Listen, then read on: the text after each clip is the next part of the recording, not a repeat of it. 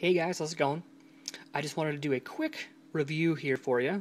I just watched this movie over the weekend, or maybe it was, yeah, I think it was Saturday or Sunday night. And it's called Bernie, and it's about this kind of a really nice, affable guy named Bernie Title. What's his name? Teedy. Bernie Teed. And Jack Black plays that character. He's a mortician, or a mortician's assistant, in the town of Carthage, Texas. And he's basically one of the most popular people in town. Everybody loves him. He's really, really nice. He's very friendly. And the other character in the story is Shirley MacLaine, which is basically the complete opposite of him. Everybody hates her. She's really, really mean. Basically, like I said, the complete antithesis to Bernie. And they meet in the story when her husband dies and he ends up working at the funeral. And he makes it his business or his goal to make her or get under her skin being nice and making her realize that you should be nice to people and whatever. And eventually she lets him into her life, and which is a big deal actually in town. She was stone cold to everybody, but Bernie, obviously being so nice and affable, was able to get under her skin, and she's nice to him and treats him nice, and she has a lot of money, so she starts taking him on vacations, taking him on trips, buying things for him. They go out to eat, they do all sorts of things, and it's really a weird relationship that they have. It's a relationship. It's not a sexual relationship, but I'm sure it's hinted at in the way this movie's filmed, that they're talking to people in town, and they considered it a weird relationship. That it was really weird that this guy in his 30s or late 30s, early 40s, I forget, and she's in her 60s, I believe, having this weird relationship. But anyway, it lasts for a couple of years, and by the end of it, though, she is overbearing him. He isn't getting to hang out with any of his friends or do all the things he used to do, and it gets to the point where something happens, and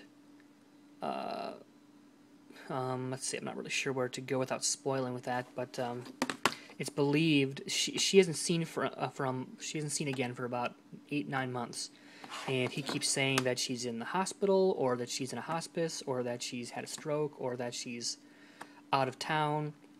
He takes over her accounts because he had access to everything because they did everything together. So a lot of people didn't. They just assumed she was fine, but was she?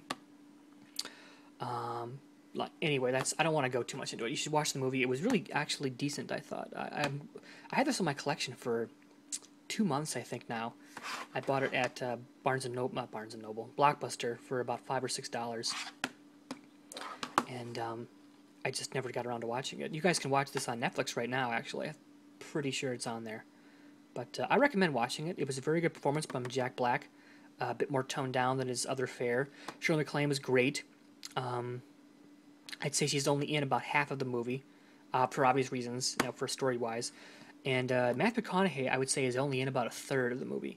He plays the district attorney who is trying to find out what happened, or in the group of people who try to find out what happened.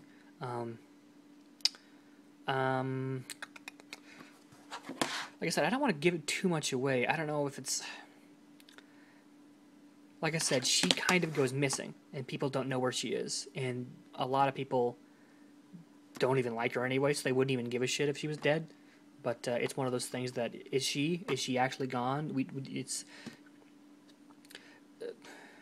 You should give it a shot. Like I said, I wish I watched it a lot sooner than I did. It's been sitting in my collection. This is kind of a shoddy review, but anyway, I thought that these two were great. Obviously, Jack Black is the star of this show. She was very good. Matthew McConaughey was fine. He was serviceable, but he was really not in it all that much. Just near the end, and can't think of any other main characters in the movie. There was a woman in here that reminded me of Paula Deen, like, incredibly. Anyone who knows who Paula Deen is, she's on, like, the cooking channel or whatever the hell. She's like a southern, like, butter-eating monster or something, but it was really funny, I thought. I laughed a couple times every time I saw her on screen, that woman. But I also liked the way this was shot. It was shot in a pseudo documentary type setting, because like it started out with them talking to townfolk and talking about the character of Bernie, talking about Margie Shirley MacLaine's character, and about their relationship and how it unfolded. Yeah, cinematography was decent. The direction was good. I think it's only about 90 minutes, so it's not like over long. But yeah, I enjoyed it. Definitely worth watching it on Netflix. Like, so that's, it's free. But I would probably pay $5 for this. I did pay $5 for it, so.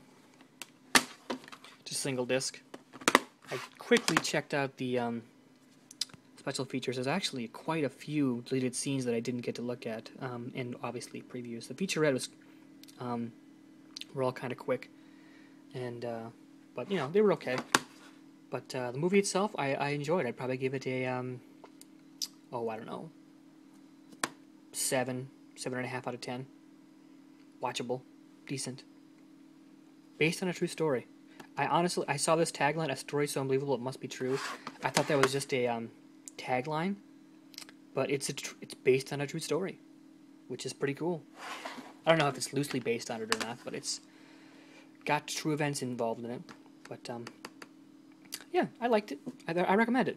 So thanks for watching, guys. This is just like I said, it's a late night review. I figured what the heck, I'd throw one out there. But thanks for watching, guys. I plan to do more of these in the future. Hopefully they'll be better than this one. This is a little rash and quick, but I recommend Bernie. It's a decent movie. Thanks for watching, guys, and I will see you all later. See ya.